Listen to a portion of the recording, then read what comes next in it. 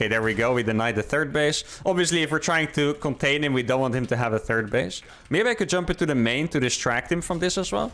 Let's see. Does he have Zergling speed?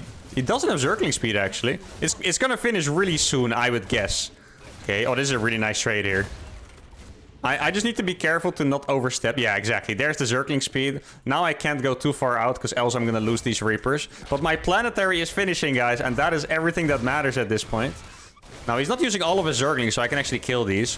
And here we go. He found the planetary, but I think it's too late, guys. He actually... This is sick. He tried to surround me, but then the planetary is in the way. He's gonna try to kill it, but it's actually not gonna matter. The Zerglings are gonna die. I was able to single out half of his Zerglings, and then the rest dies. And the Spine. Reapers cannot kill a Spine Crawler, but a freaking planetary Fortress can. The planetary is gonna take care of the Spine. He's gonna run by, but now... I think this is just game over here, guys.